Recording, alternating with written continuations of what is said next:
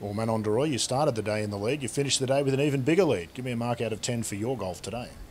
Yeah, it was great. I think it was probably an 8 or something. Yeah, yeah. It wasn't a perfect round of golf, obviously, but you seemed to recover every time you got yourself into trouble. I was with you on 16 when you hit it miles to the right and you went up and over that tree. What a gutsy shot late in the day. Yeah, that tree was very tall.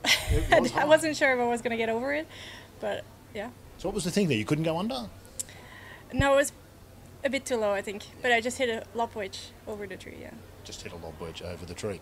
Those sorts of decisions, that's the test when you're in the lead and you've got to take on those shots, I guess. So I'm guessing you feel like you've passed that test pretty well today. Yeah, I was a lot in trees actually today. I chipped out quite a lot, but I just managed to get around the green and make up and down, so yeah. You had a perfect start, birdied the first and birdied the third, which put you quite a long way in front. Did you know that at the time? There's no leaderboards on the course. Could you sense that you were building quite a lead? Yeah, the first birdie was a bit unexpected, but the par 5 I need to take advantage on. Yeah, I kind of knew a little bit, yeah. I think I know the answer that you're going to give here, but what's the mindset for tomorrow? The same as today, I think. Hit a couple more fairways, that would be nice. You've been around the top for the last couple of days. Does it get a bit tiring? Is all this to do after the rounds and all the stuff that comes with being in the lead? Is it a bit tiring?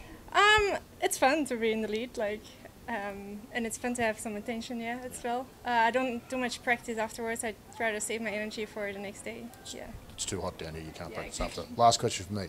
Lots of people have been asking, you don't have a caddy and you're leading the tournament. You must have had people offer to caddy for you. Yeah, some people, my host, asked me and stuff, but I feel like I'm pretty good by myself, so I'm just going to keep doing that, I think. Fantastic effort today. We look forward to catching up with you tomorrow. Thank you.